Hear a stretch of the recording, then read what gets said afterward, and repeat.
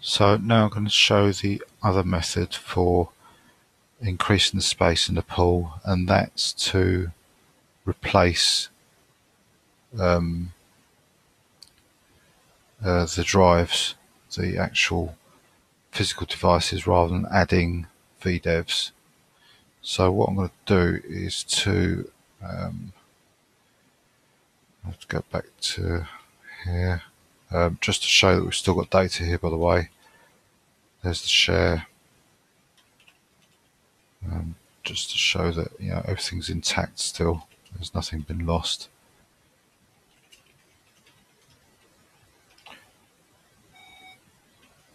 So what I'm going to do is destroy this one, and I'm going to create a new array, new Z pool. I'm going to create a RAIDZ Z3 this time, called test.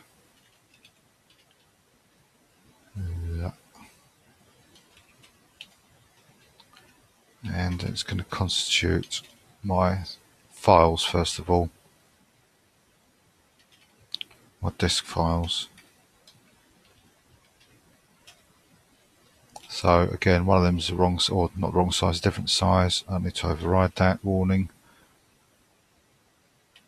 Zpool status.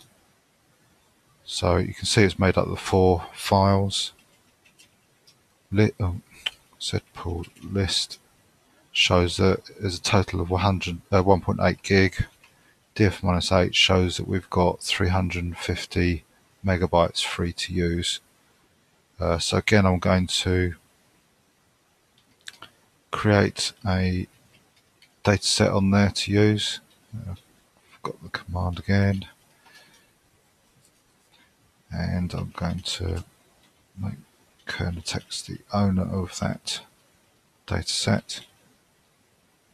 I'll go back here, and as much as I can do, copy some data onto that partition.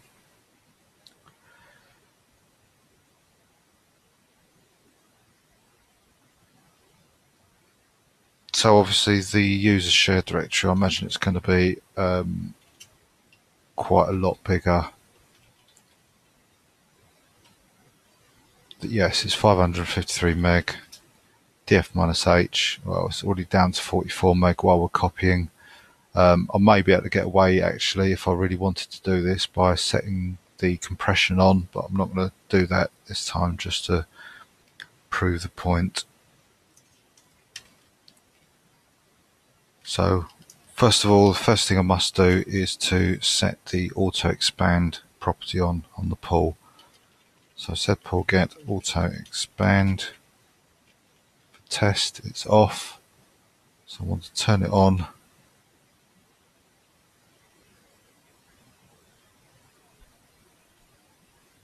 Just check it's been turned on. Yes, it is. What am I down to now? Oh, there's still 231 meg available.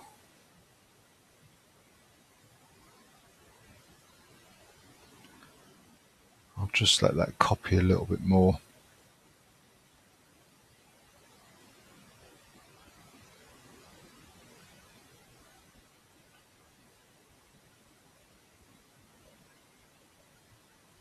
Obviously, again, remember this is trying to write the data trying to write data to 4 files which are on the same disk subsystem, same physical disk actually. So there's going to be a certain amount of contention, because I imagine it's issuing commands to each of these files, if not simultaneously, certainly nearly simultaneously in parallel. So the disk will be thrashing around quite a lot. So I'm going to try and get this as full as I can. I'd like to fill it up completely to prove that it's run out of space, but that might take some time. The speed it's going at, it's going quite slow because of the fact they're files and they're on the same disk. Let's do an IO stat to see how fast it's going. Yeah, it's not going too fast.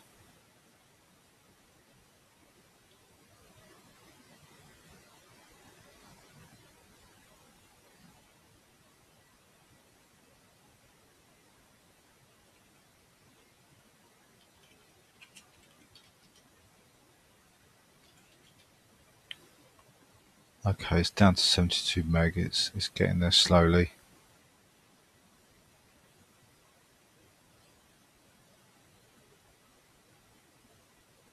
I've got 50 meg now, so it really will start slowing down soon as it fills up more. Let's just keep an eye on the IO stat, and when it starts dropping off, we know it's gonna. Oh yeah, it's half the speed it was now.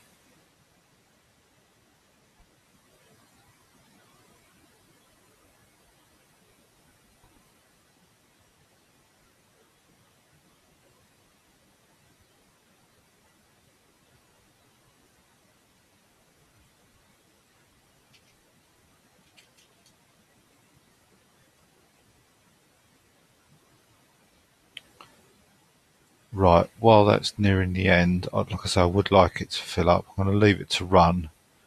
It'll mean the next few operations might be running a little bit slow themselves because they'll be fighting against this, although they should speed up because what we're going to do is start replacing every single one of these devices in the VDEV one by one.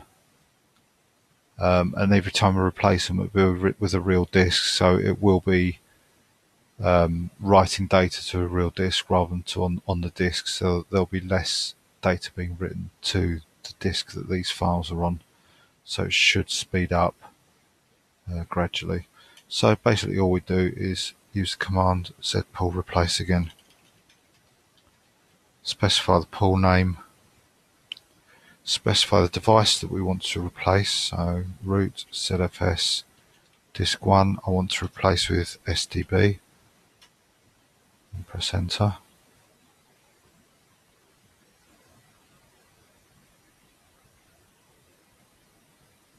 And if we do zpool status, you'll see it's replacing the data that's on the current file. It's copying it onto the actual disk, and it's already done a third because there won't be much data on there. Obviously, it's only a tiny file.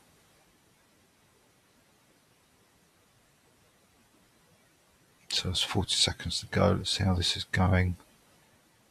And while this is happening, if I do zpool list, again you won't see the size of the pool change until the final device has been replaced. So even though we will have replaced 3 of these devices with real disks of a larger capacity, it's not until the 4th one has finished resilvering that the new size is made available to us. So all this time we're going to be stuck with the smaller device. What I'm actually going to do, I'm not sure if I can do it actually, is we've got 16 meg left. I wonder if I could actually do the replacements quicker than that copy command works. Let's do status. Right, it's resilvered the first one, so we've got the first disk. Let's see if I can quickly replace the next one with C.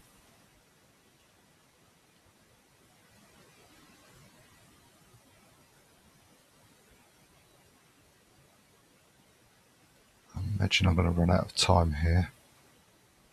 Arguably you could suspend the command, the copy command, if you had something running in the background, you needed this done as soon as possible without interruption to your services. You could halt them, take them down temporarily maybe, pause them, slow them down while the replacement went ahead. But bear in mind, if you're doing whole disks and if they're multi-terabyte disks, this could take hours, maybe even days, depending on the capacities you've got and how much actual allocated space there is. Right, that's still going. That's started resilvering. Now, if I try to do the next one, I think this also fails because, as it did before, it can't do more than one at a time. Oh, not SDD. Oh yes, that's right, SDD, yes. Right disk names. So let's see if this might actually come back after the other one's completed.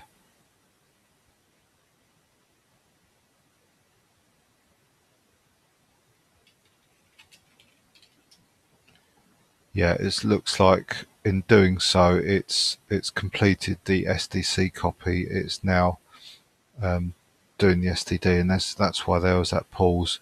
And like I said, it seems to be getting a little bit quicker in what it's doing because it's got less to write to the basic file. All these disks were originally files. It's got less to do. Yeah, that's done. So I can do the last one. Hopefully I can do it quick enough before that command finishes. And as it finishes, the pool will be increased. So it's still 330 meg. It's replacing still. There's only 14 meg free. We've used 338 of the 352.